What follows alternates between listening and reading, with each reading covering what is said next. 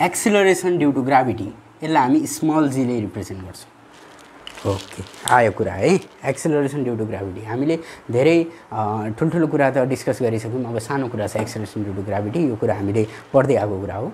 अब हामीलाई थाहा छ अर्थले कुनै पनि अब्जेक्टलाई आफूतिर तान्छ है, अहिलेकै कुरा ल्याउँ न, किनभने सबै कुरा यो ग्राभिटेसन फोर्समै गएर अड्किएको छ क्या। कुनै पनि अब्जेक्टलाई माथि भ्याल्यु ल, यो अब्जेक्ट तल झर्छ अर्थतिर, किन तल झर्छ? किनभने यो अब्जेक्टले अर्थलाई आफूतिर तान्न सक्दैन नि त, किनभने यो दुईटाको बिचमा पनि फोर्स अफ एट्र्याक्सन छ।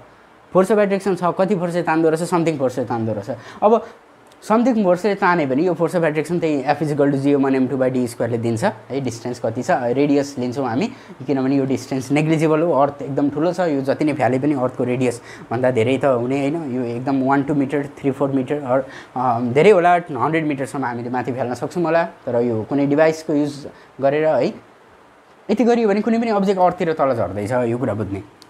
जस्तै यो कुनै पनि अब्जेक्ट यहाँ छ भने यो अब्जेक्ट चाहिँ एक्सिलरेसन ड्यू टु ग्राभिटी भनेको ग्राभिटीले गर्दा यो अब्जेक्टमा एक्सिलरेसन हुन्छ। एक्सिलरेसन भनेको के हो? भेलोसिटी चेन्ज हुने कुरा हो। अब यो भेलोसिटी भनेको के हो त फेरि? भेलोसिटी भनेको के हो भने जस्तै कुनै पनि अब्जेक्ट सिधा हिँड्दैछ भने 1 सेकेन्डमा कति हिँड्छ भन्ने कुरा भेलोसिटी हो। स्ट्रेट डिरेक्सनमा भेलोसिटी है। अब स्पिडतिर गइन मैले भेलोसिटी बुझौँ, जे हो त्यही बुझौँ है। अब 5 मिटर पर सेकेन्ड भनेको थियो भने यदि कुनै पनि बाइक 5 मिटर पर सेकेन्डको भेलोसिटीमा हिँडिरहेछ भन्नुको अर्थ के हो? 5 मिटर पर सेकेन्डको भेलोसिटीमा हिँडिरहेछ कुनै पनि अब्जेक्ट भन्नुको अर्थ के हो भनेपछि उसले 1 सेकेन्डमा 5 मिटर डिस्टेन्स कभर गर्छ हैन? उसले 1 सेकेन्डमा 5 मिटर डिस्टेन्स कभर गर्छ। अब अर्थबाट माथि कुनै आकाशबाट अर्थमा कुनै अब्जेक्ट झारियो भनेपछि सुरुमा त यसको भेलोसिटी कति हुन्छ? 0 मिटर पर सेकेन्ड। अब 1 सेकेन्ड पछाडि उसले कति डिस्टेन्स कभर गर्छ? 1 सेकेन्ड पछाडि उसको भेलोसिटी कति हुन्छ? 9.8 मिटर पर सेकेन्ड हुन्छ।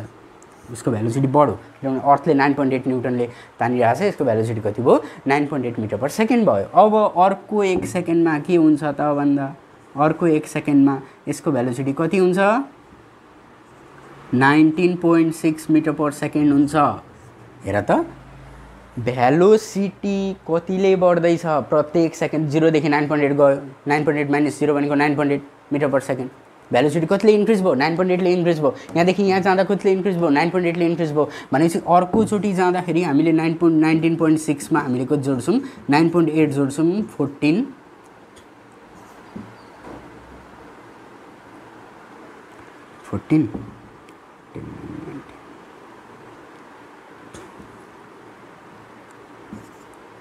समथिङ 29.4 बाट चाहिँ के हुँदो रहेछ? झर्दो रहेछ है। अर्को डिरेक्सनमा कति हुन्छ यसको भेलोसिटी? 29.4 metre per second. त्यही भएर त मान्छे के भन्छ, प्यारासुट नलाइकन कोही हाम फाल्यो भने एउटा सीमित एउटा कुनै फिक्स डिरेक्सनमा हामीले हेर्छौँ डिस्कभरी च्यानलतिर, एउटा फिक्स मोमेन्टमा 2-3 सेकेन्डको बिचमा प्यारासुट खोल्न पाएन भने उसको इमिडिएटली डेथ हुन्छ। वाइ? बिकज जति तल आउँछ उसको भेलोसिटी त्यतिले बढ्दैछ है। 1-2 सेकेन्डको कुरो त होइन।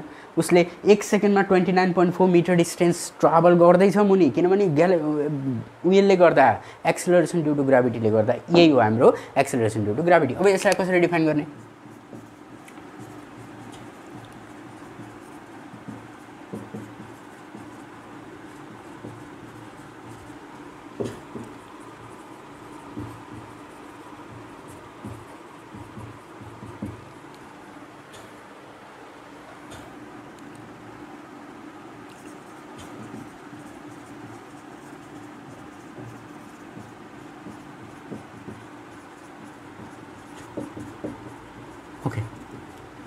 The acceleration produced on a freely falling body or object on the surface of Earth or any planet is known as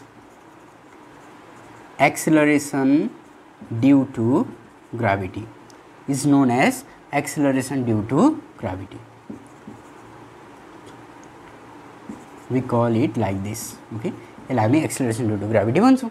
हेर त कुनै पनि अब्जेक्ट चाहिँ अर्थतिर झर्ने क्रममा पहिला एरोप्लेनमा थियो होला किनभने यो त मुनि आउने त 0 छ नि त उसको एरोप्लेनमा बसिरहेछ अनि त्यसरी उसले आम फाल्यो भने सुरुमा 9.8 भयो त्यसरी 19.6 भयो 29.4 भयो त्यसमा अगेन 9.8 9.8 9.8 गर्दै गर्दा प्रत्येक सेकेन्ड उसको भेलोसिटी बढ्दैछ भनेपछि उसले ट्राभलिङ गर्ने डिस्टेन्स पनि प्रत्येक सेकेन्ड बढ्दैछ भने के हुन्छ उसको एक्सेलरेसन कति भयो त प्रत्येक ठाउँमा हामीले हेर्ने हो भने 9.8 छ एक्सेलरेसन भन्ने कुरा बुझ्छौँ अब यति कुरा बुझिसकेपछि हामीले के बुझ्नु पर्यो भने अब एक्सेलरेसन ड्यू टु ग्राभिटी भनेको 9.8 छ है यसको भ्यालु चाहिँ हामीले 9.8 मिटर पर सेकेन्ड स्क्वायर है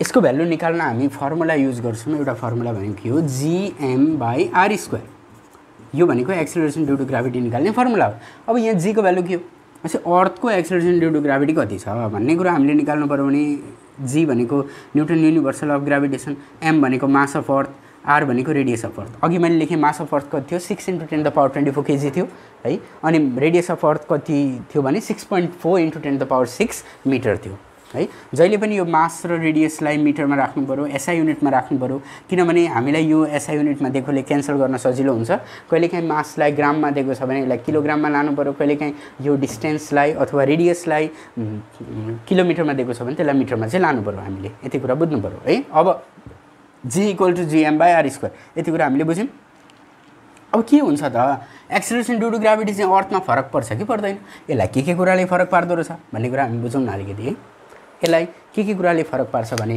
due to the shape of earth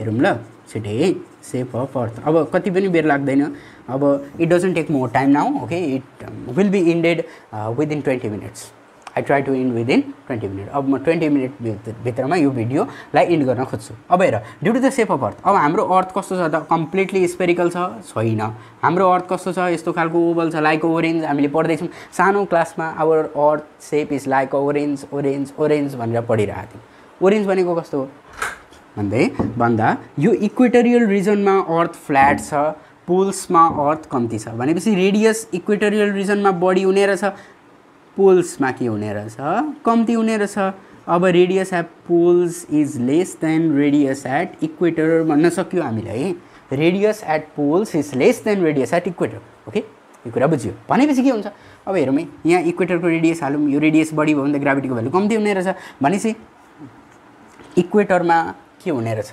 ग्राभिटीको value पनि के हुने रहेछ कम्ती हुने रहेछ है एक्सेलरेसन ड्यू टु ग्राभिटीको भ्यालु चाहिँ इक्वेटोरियल रिजनमा के हुने रहेछ कम्ती हुने रहेछ बुझ्यो कुरो एक्सेलरेसन ड्यू टु ग्राभिटीको भ्यालु चाहिँ इक्वेटोरियल रिजनमा कम्ती हुने रहेछ किनभने अर्थको रेडियस इक्वेटोरियल रिजनमा बढी छ जहाँ रेडियस बढी हुन्छ ग्राभिटीको भ्यालु कम्ती हुन्छ अनि अर्थको रेडियस पोलमा कम्ती छ जहाँ रेडियस चाहिँ कम्ती हुन्छ त्यहाँ ग्राभिटीको भ्यालु बढी हुन्छ डोन्ट बी कन्फ्युज है यो यसैले हामीलाई सबै थोक भन्छ due to the shape of अर्थको सेपले गर्दा ग्राभिटीको भ्यालु चेन्ज हुन्छ अनि अर्को कुरो भनेको सेकेन्ड नम्बरमा ड्यू टु द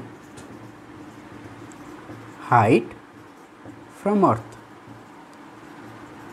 जस्तै अर्थदेखि कुनै पनि एउटा डिस्टेन्समा गयो भने यहाँ चाहिँ एक्सेलरेसन ड्यू टु ग्राभिटीको भ्यालु कति हुन्छ त है यहाँ चाहिँ एक्सेलरेसन ड्यू टु ग्राभिटीको भ्यालु कति हुन्छ त्यहाँ चाहिँ भन्ने कुरा हामी बुझ्छौँ यहाँ अब हेरौँ कुनै पनि अर्थदेखि माथिल्लो डिस्टेन्समा गइयो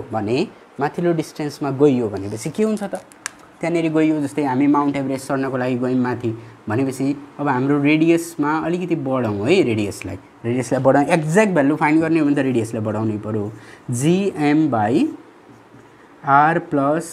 को होल स्क्वायर यो h भनेको के हो हाइट अफ माउन्ट एभरेस्ट यसलाई हामी h भन्छौँ ओके अब हेर यदि हामी कुनै पनि माउन्ट एभरेस्ट चढ्न गयौँ अथवा माउन्ट कञ्चनजङ्घा माउन्ट लोत्से है जुनै पनि माउन्टेन हामी यदि चढ्न गयौँ भने ओके यति कुरा भयो भने के हुन्छ r+h को होल स्क्वायर हुन्छ भनेपछि रेडियस बढ्दैछ है मुनिपट्टिको कुरा बढ्दैछ माथि जाँदा भनेपछि ग्राभिटी के हुँदो रहेछ कम्ती हुँदो रहेछ ओके कति कम्ती हुन्छ त भन्ने कुरा हामीले यहाँ अब के गर्ने gm को भ्यालु हाल्ने r को भ्यालु हाल्ने प्लस 8848 गर्ने किनभने यति मिटर त जोड्नु पर्यो नि त यो जोडेर होल स्क्वायर गर्ने अनि एन्सर निकाल्ने कति हुँदो रहेछ ग्राभिटीको भ्यालु निक्लिन्छ है ओके ग्राभिटी पनि पोलमा के हुने रहेछ त ग्राभिटी अर्थको पोलमा के हुने रहेछ रेडियस कम्ती ग्राभिटी बढी इक्वेटरमा के हुने रहेछ रेडियस बढी ग्राभिटी कम्ती हुने रहेछ यति कुरा बुझ्यो है।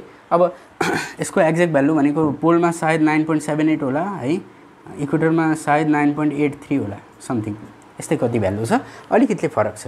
यो तिमीहरूको अलिकति बुकमा हेरेर यो डाटा चाहिँ लिने है। Still I am guessing here. Okay, now another third नम्बरमा ड्यू टु द डेप्थ।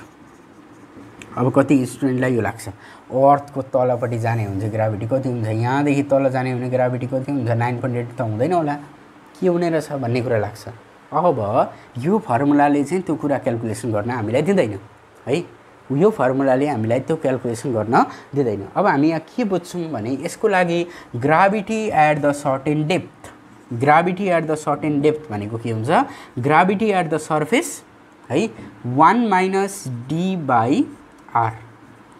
कति डेप्थको लागि हामी क्याल्कुलेट गर्दैछौँ त्यसलाई आरसँग डिभाइड गर्ने र 1 देखि घटाउने, अनि त्यसले एक्चुअल ग्राभिटीलाई मल्टिप्लाई गर्छ। एक्चुअल ग्राभिटी भनेको 9.8 हो। अब हामी कति डिस्टेन्समा जाँदैछौँ, सपोज यहाँदेखि 100 मिटर तल गयौँ, 100 मिटर तल गयौँ भने यहाँ के लेख्नु पऱ्यो, 1 माइनस 100 बाई कति लेख्ने, आरको भ्यालु कति हुन्छ त्यति लेख्ने है। त्यति लेखिसकेपछि के हुन्छ, आरको भ्यालु कति हुन्छ त्यसलाई जीले मल्टिप्लाई गर्छ। यो जीको भ्यालु अवश्य पनि के आउँछ, कम्ती आउँछ, किन 1 देखि घट्यो नि त। जीले 1 लाई मल्टिप्लाई गर्यो भने जी भन्छ जी, भनेपछि के भयो, सर्टेन डेप्थमा भ्यालु जी हुन सक्ने भयो है, यदि जीले कतिलाई पनि मल्टिप्लाई गरेको थिएन। अब यहाँ आर थियो भने के हुन्थ्यो, अब हेर है, यदि कसरी बुझौँ भने जी 1 माइनस आर बाई आर, किनभने यो चाहिँ कहाँको लागि भयो त, अर्थको अगाडिको सर्फेसको लागि भयो। सर्फेस भनेको कति हुन्छ, आर बाई आर काटिएपछि कति भयो, 1 माइनस 1 भनेपछि ग्राभिटी एट सर्टेन डेप्थ भनेको ग्राभिटीसँग बराबर हुने भयो है। ओके, त्यता कुरा नजाऊँ, किनभने यो फर्मुलाले त्यो कुरा त दिँदैन रहेछ, किनभने कतिपय कुरा मलाई चेक गर्न पनि मन लाग्छ कि पढ्दै जाँदाखेरि। अब हेर, किनभने त्यो कुरा त यसले दियो नि त, डेप्थको लागि स्पेसल फर्मुला यो हो भने डेप्थकै लागि हामीले यो फर्मुला लिनु पऱ्यो है। 1 minus D by are, 1 minus D by are गर्दा के भयो भने डी को भ्यालु, यदि डी बाई आरको भ्यालु समथिङ आयो भने 1 देखि घटेपछि जीको भ्यालु अभियसली डिक्रिज हुन्छ, जीडीको भ्यालु अभियसली डिक्रिज हुन्छ, किनभने 9.8 ले समथिङ 0.75 लाई मल्टिप्लाई गरियो भने के हुन्छ, अभियसली कम्ती हुन्छ नि त 1 लाई मल्टिप्लाई गर्नुभन्दा, बुझ्यो। त्यही भएर कुनै पनि डेप्थमा जाँदा पनि अर्थको एक्सेलरेसन ड्यू टु ग्राभिटी के हुँदो रहेछ, घट्दो रहेछ भन्ने कुरा बुझ्छौँ हामी। ओके, यहाँबाट के बुझ्यौँ भने अर्थको acceleration due to ग्राभिटीको value GM by are स्क्वायरबाट हामीले निकाल्यौँ। जीएम बाई आर स्क्वायरबाट अर्थको ग्राभिटीको भ्यालु कति निस्क्यो भने 9.8 मिटर पर सेकेन्ड स्क्वायर हामीले निकाल्यौँ है। यो कुरा भोलि पनि हुनसक्यो, यो मैले तिमीलाई बुझाइदिएँ, तिमीले यो गर्न पनि सकिन्छ। भोलि पर्सि म एउटा क्लास लिएर आउँछु न्युमेरिकल सेक्सनको लागि, न्युमेरिकल सेक्सनमा हामी यो डिस्कस गर्छौँ। अनि due to the shape of earth, due to the shape of earth the radius is more at equator, so gravity is less at equator, radius is less at pole, so the gravity is more at pole। यति कुरा हामीले conclusion यहाँबाट draw गऱ्यौँ। यदि कुनै पनि हामी हाइटमा जाँदैछौँ भने हाइटमा गयौँ भने रेडियस बढ्ने भयो, रेडियस बढ्ने भयो भने रेडियस प्लस हाइट बढ्ने भयो भने यो बढ्ने भयो भने अभियसली ग्राभिटीको भ्यालु कम्ती। So whenever we want to go at the certain height from the earth then the radius, the gravity will be decreased। Okay, gravity चाहिँ एकदम घट्ने रहेछ भन्ने कुरा बुझ्छौँ। अब ड्यू टु द डेप्थ, अब हामी अर्थदेखि भित्र जाँदैछौँ समथिङ डेप्थमा भने के हुन्छ त, ग्राभिटीको भ्यालु त्यति बेला पनि घट्ने रहेछ है, त्यति बेला बढ्दैन। यो कुरा चाहिँ बढ्छ होला कि भन्ने कुरो चाहिँ नसोच्ने, त्यति बेला बढ्दैन रहेछ भन्ने कुरा बुझ्नु पऱ्यो। अब हामी एकदमै नजिकतिर छौँ लेसनको कम्प्लिसन, किनभने all the lesson should be occupied in 1 class. Okay, एउटै क्लासमा सबै लेसनलाई अकुपाई गर्न को लागि अलिकति टाइम त चाहिन्छ नै, त्यो टाइममै